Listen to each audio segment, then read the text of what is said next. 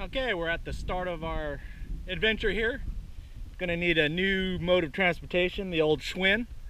That thing's been from far west as Hawaii and far east and south as the Virgin Islands. So, but anyways, we are on Sugarloaf Road, and we have to go down to the corner all the way down there because they don't allow parking because they think it'll keep people from taking the route that we're gonna take. It's a walking and bicycle only type path, but we've got the bike, got my pole, backpack, some cooking stuff, so we're gonna do a quick adventurous catch and cook. All right, we are on the road. It used to be all parking here, but then they blocked it off, so you have to park way the hell down there or way the hell over there. So it's one of the Florida Keys Wildlife and Environmental Areas. State Road 939A, dead end. And they don't want you to park that way either, where all those cars are parked. And we just gotta make our way around here. Do a little off-roading.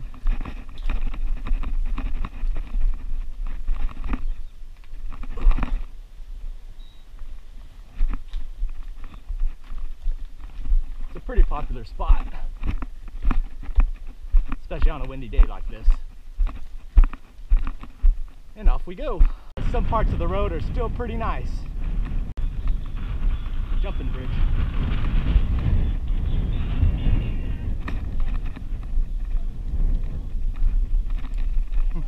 How's it going?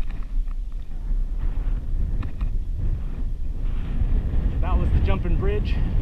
It's a really deep channel that runs all the way up to the north there, where they were going to put old residentials in but never did. And there's a big loop you can take, but we're going to go all the way to the end where the bridge was destroyed. Nice little turn off area. Nice little hangout spot. Bunch of barracudas. Nice out here, but gotta keep on going. This is the deep water lagoon.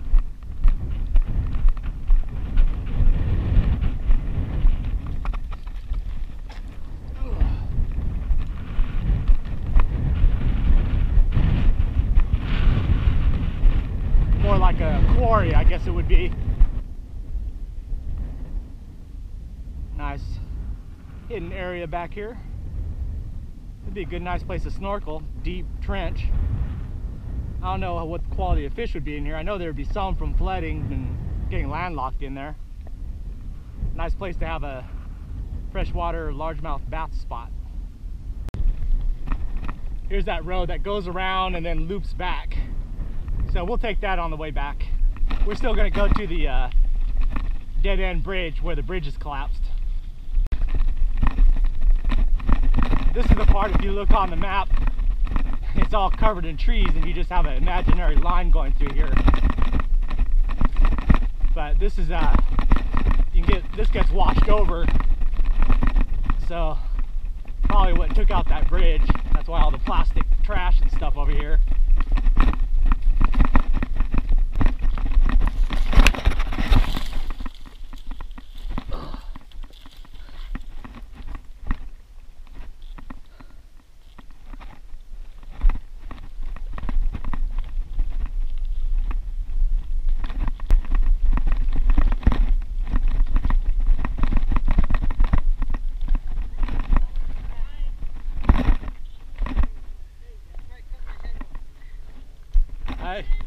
Yeah, a little bit. Adventuring. That's what we're doing. Guess this is the end of the road. On this side, swim across. Forward across. kind of small turn. Hey, come on, honey. Come on. You can go down. If you want to go down the side path, isn't it? I can't see those taking pictures. Looks like there should be fish in here. Yeah, I think so. Looks kind of fishy.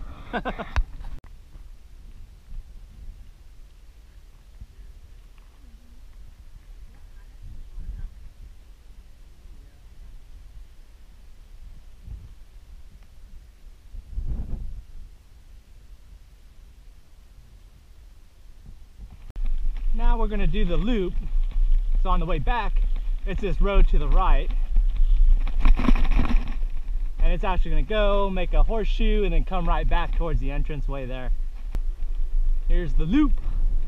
So we can start heading back around there, and then it loops back. Some beautiful flats over here though. Looking for permit and bonefish. Soon to be tarpon. So I think this is going to be my spot of choice.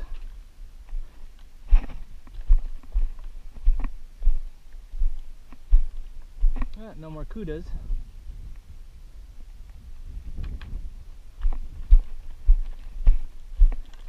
Nice clean spot. Maybe do some swimming.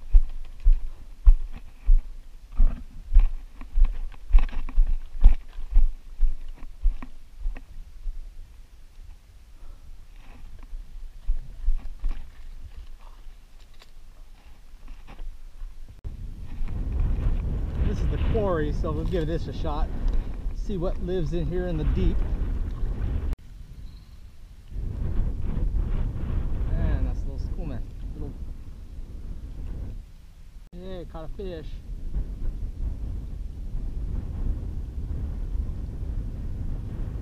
Mango snappers might eat him.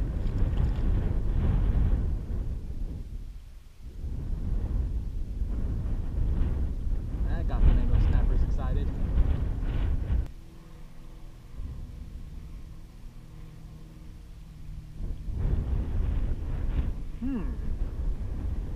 Nice.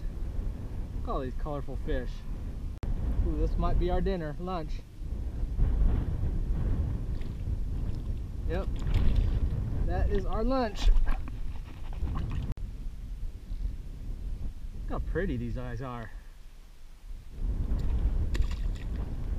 Well, this massive fish just broke my pole.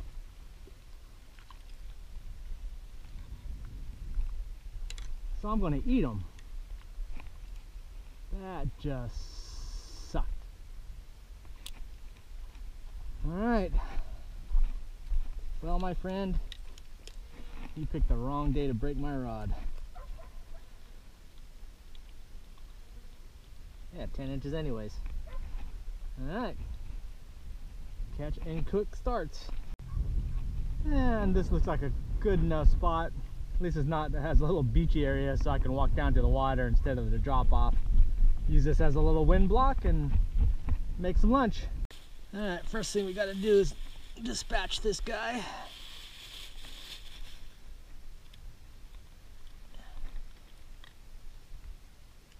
And just put the knife in his brain. And you saw that little shutter, that's pretty much it.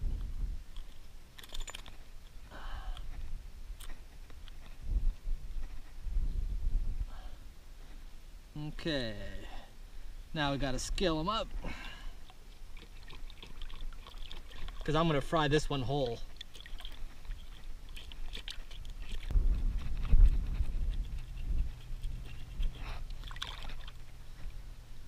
All right.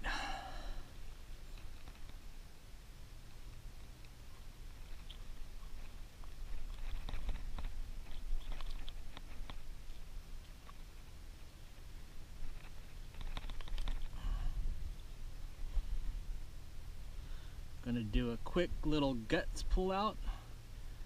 Just gotta sever his gills.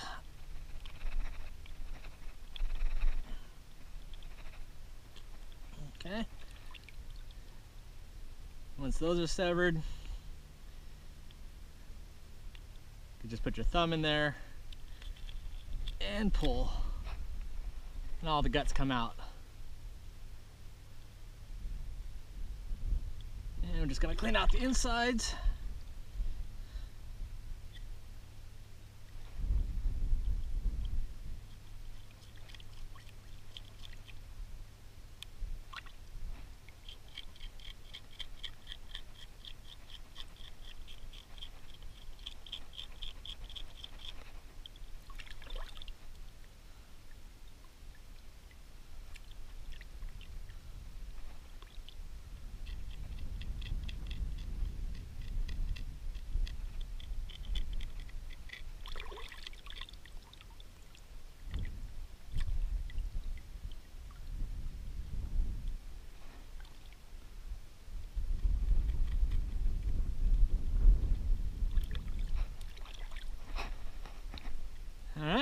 there we are, ready to be fried. Now I'm going to cut some incisions in there.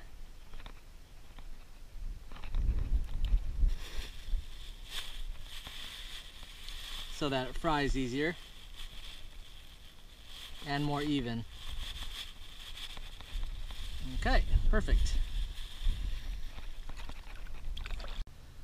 Alright, what we've got for lunch, we're gonna deep fry the grunt in just Cajun spices, salt, some hot oil. Then I'm gonna have a side of some coleslaw, white rice, some avocado, got kind of guacamole'd already, and then some black beans. And we're just gonna do a one frying pan method. So let's get this thing going.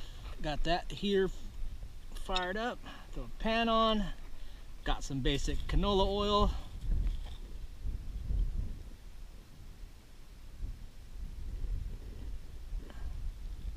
Go.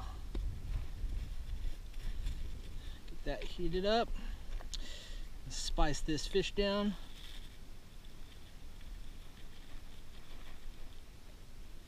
It's right at 10 inches, so it's going to fit the pan just perfectly. Cajun spices. Might have to adjust my windbreak.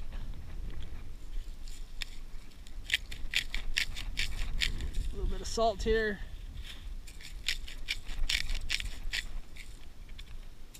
All right.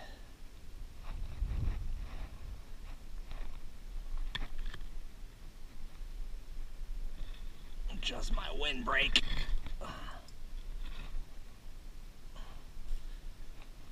All right. Oils looks hot enough. So let's drop this guy in the frying pan. Oh yeah, definitely hot enough.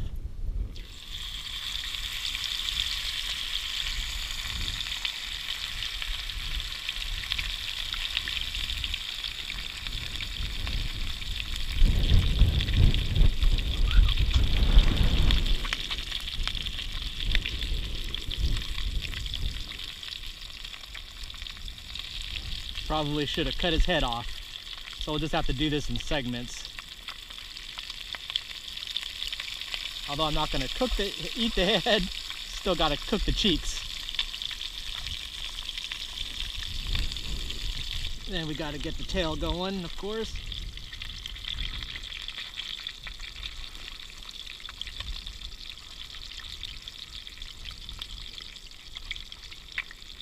Let's flip this guy.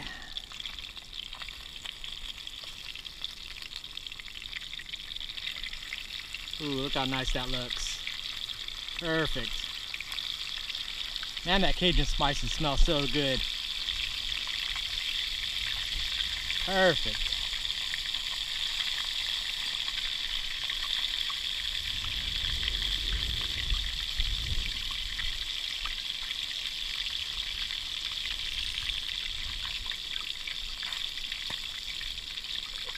I think we're all good to go. This is going to come off. I'm going to drain the oil.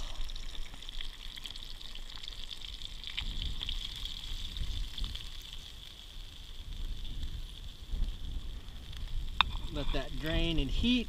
I'm going to put the coleslaw and the rice in the pan and the avocado. But first I need to heat these beans up. So these go back over.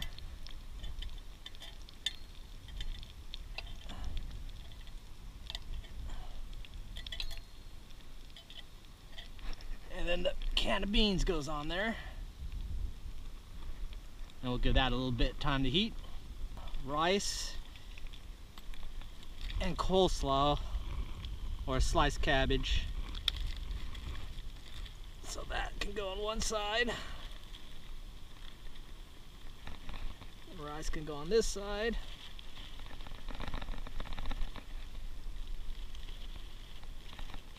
A little mixture of both.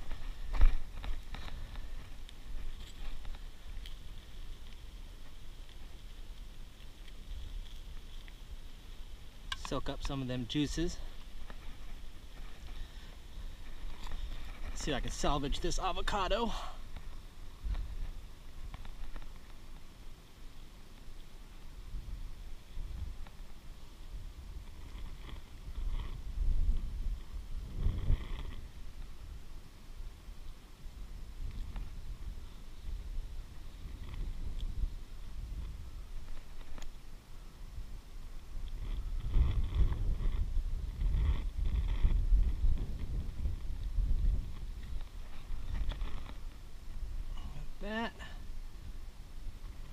Now we just need the beans.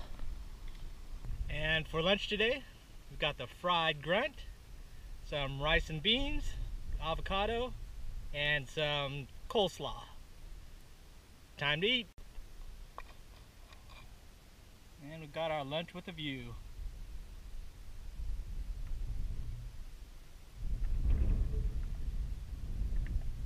I just got these whole chunks of the grunt comes right off.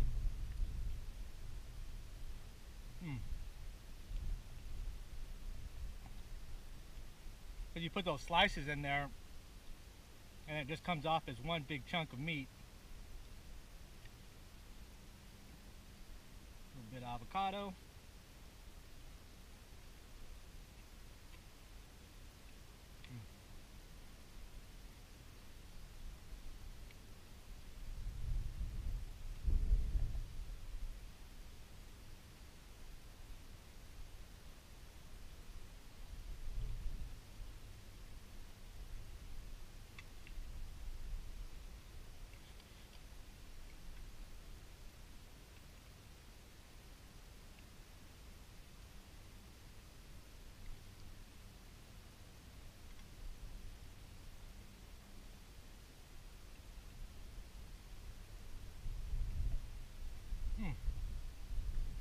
Turned out to be a nice day. That was a pretty long bike ride. Highly suggest you bring a lot of water.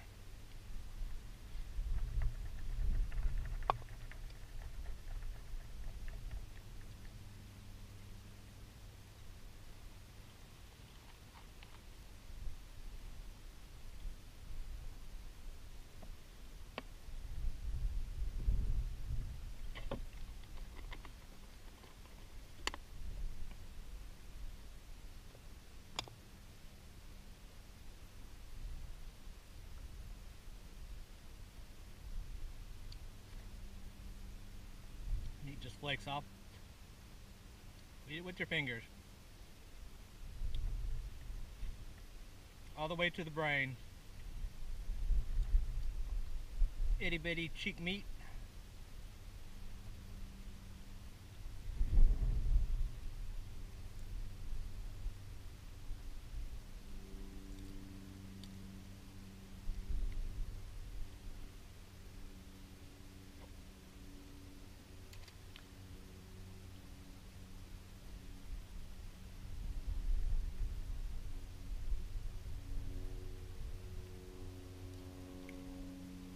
Just suck it off the bone.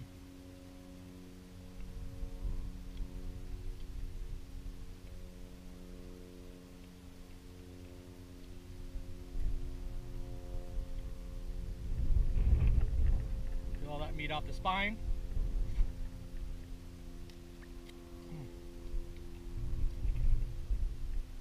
That just leaves all this meat.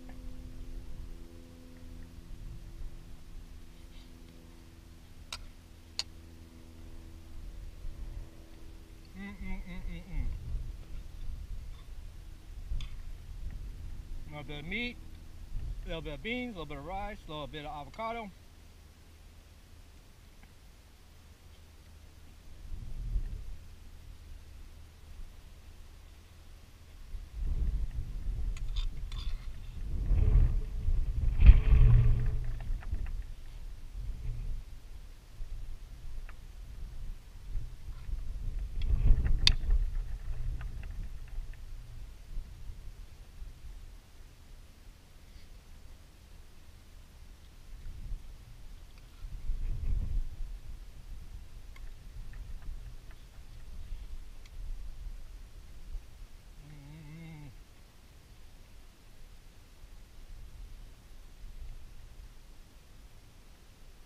I think I could use another one of those fish.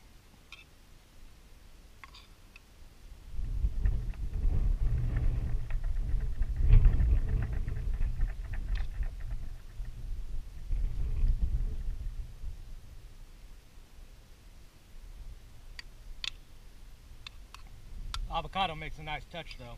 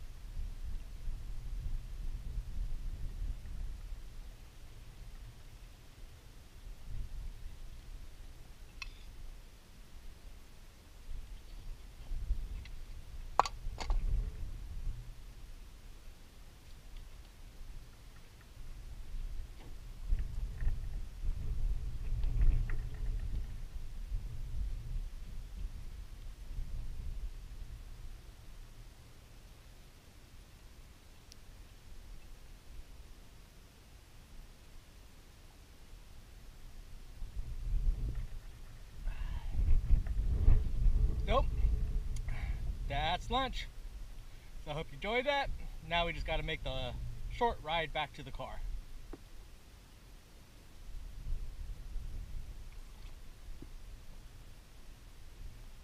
And we're coming up to the jumping bridge. Got quite a few candidates, it looks like.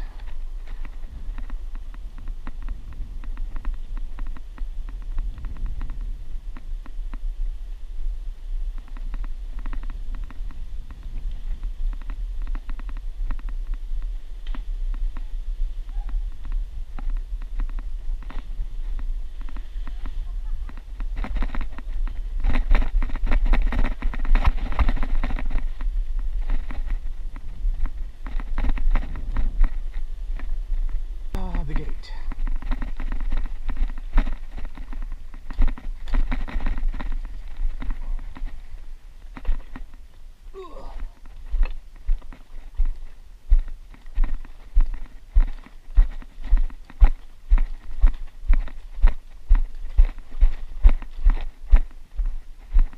That's where everybody else parks there.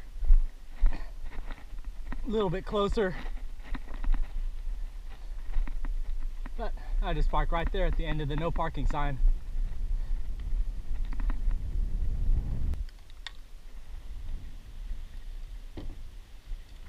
And we have survived our little adventure. The Schwinn held up, no problems. Got some good lunch out of it.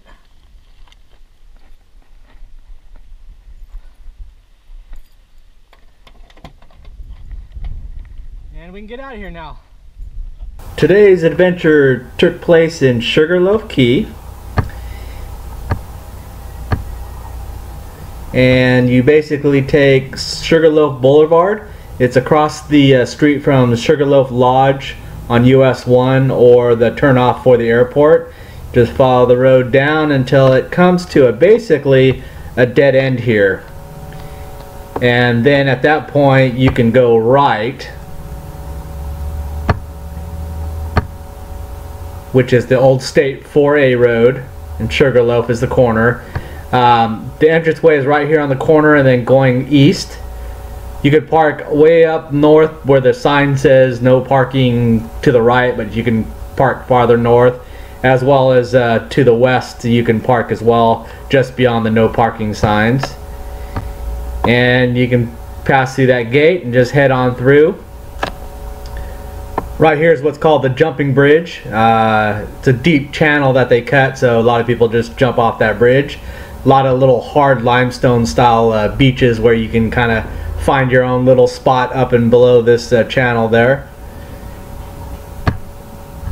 Then what I did is, this is the entrance to take that big loop all the way around and then come back to this one, so it's just one big loop.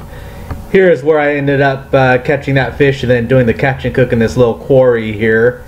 There's also, if you take the quarry, there's a little path that comes through and goes to a little beach here if you wanted to do that as well. You'll just see it's just a little hidden path there.